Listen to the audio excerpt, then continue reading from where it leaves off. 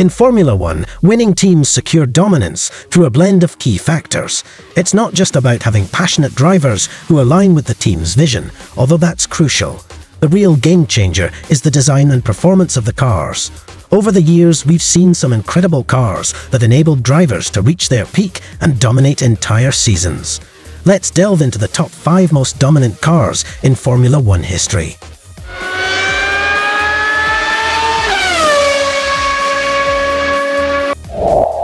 In the 2004 Formula One season, Michael Schumacher made history by setting a then record for the most points in a single season, reaching an impressive 148, driving the renowned F2004. This marked his 7th and final championship in the world of F1. The F2004 shared similarities with its predecessor, the F2002, but with some notable changes: a larger rear wing, a redesigned rear suspension to reduce tire wear, and a smaller exhaust. The year 2004 brought new regulations, leading to a redesigned gearbox for increased durability to endure the entire race weekend.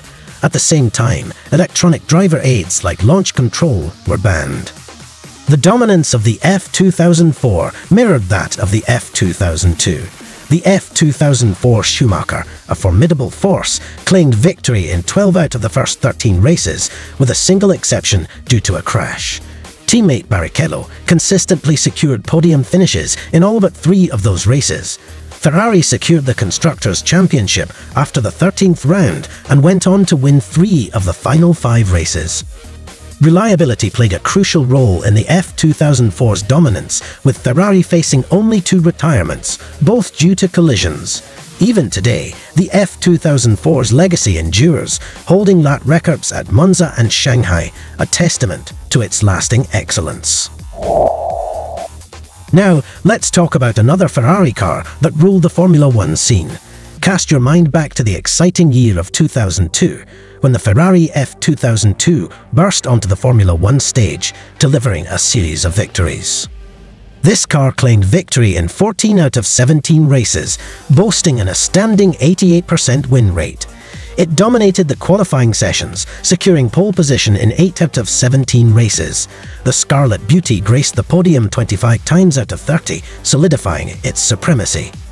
Let's compare this to the present, where Verstappen's 2023 season is considered highly dominant. However, Michael Schumacher's 2002 season stands as a strong contender. What made it special? Unlike Verstappen, Schumacher stood on the podium in every single race that year. The F2002, stepping in after the F2001, became Schumacher's winning chariot. Ferrari introduced a groundbreaking gearbox system, shedding up to 15% of the car's weight. This newfound lightness, combined with a lower center of gravity, proved to be a game-changer. While Williams' BMW occasionally outpaced Ferrari in power, the overall might of the Bridgestone-clad F2002 proved insurmountable. The season kicked off with Ferrari's dominance, securing 5 wins in the first 6 races. The momentum carried through, culminating in flawless victory in each of the last 10 races. The only stumble for the F2002 was at the Monaco GP, where David Coulthard's exceptional drive for McLaren interrupted Ferrari's winning streak. However, Schumacher effortlessly secured his 5th Drivers' World title in July of that year, while teammate Rubens Barrichello secured a comfortable 2nd place in the standings. The Ferrari F2002 wasn't just a car, it was a symbol of dominance, precision, and an unwavering pursuit of victory.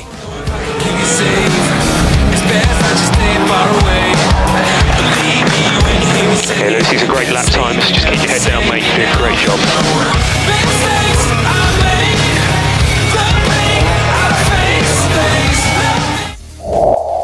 The year 2016 witnessed the dominant Mercedes F1 W07 Hybrid, a powerhouse that etched its name in racing glory. The statistics tell a tale of dominance: 19 wins out of 21 races, an astounding win percentage of 90%. In the driver's cockpit, we saw a dynamic partnership reminiscent of Lewis Hamilton and Nico Rosberg. While their relationship had its tempestuous moments, 2016 stands out as their most memorable season together. Mercedes entered the season as the pre-season favourite, with technical chief Paddy Lowe describing the Silver Arrow's tweaks as mini revolutions on their past title-winning machines. The season kicked off with a strong start as Rosberg claimed victory in the first 4 races. However, the Spanish GP brought a twist when a collision between Hamilton and Rosberg led to a double retirement, sparking fury within the team. The incident proved more detrimental to Hamilton, who found himself trailing Rosberg by a daunting 43 points after 5 rounds. Hamilton, determined to make a comeback, won 6 of the next 7 races, with Rosberg claiming victory in the other. This surge propelled Hamilton into the championship lead as the season entered the summer break. However, Rosberg responded strongly, securing wins in the 3 Grands Prix upon the return from the break. The Malaysian GP added a twist to the narrative. Daniel Ricciardo emerged victorious after Hamilton's engine failed while leading, and Rosberg had to deliver a recovery drive from last after a spin on lap 1. It marked the W07's second and final defeat of the season. The closing chapters of the season saw Rosberg winning at Suzuka before Hamilton claimed victory in the final 4 races. Yet, in a dramatic turn of events, it wasn't enough for Hamilton. Rosberg secured second place in each of those last races, ultimately clinching the championship. In 1988, Formula One witnessed the awe-inspiring dominance of the McLaren MP44, a legendary car that etched its name in the annals of racing history. Let's delve into the details of this extraordinary season. The statistics speak volumes: 15 wins out of 16 races, boasting an astounding 94% win rate.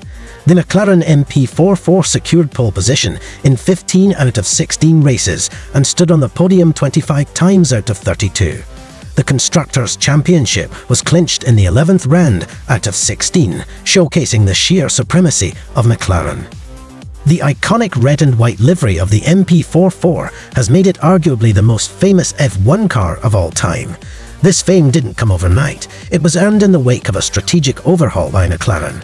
After a disappointing second-place finish in the 1987 championship, where they were outclassed by Williams, McLaren knew that significant changes were needed. The first big move was a significant signing. They brought in the skilled Ayrton Senna to team up with the 2-time world champion Alain Prost. This powerful pair created a partnership that was not only filled with star power, but also intense rivalry.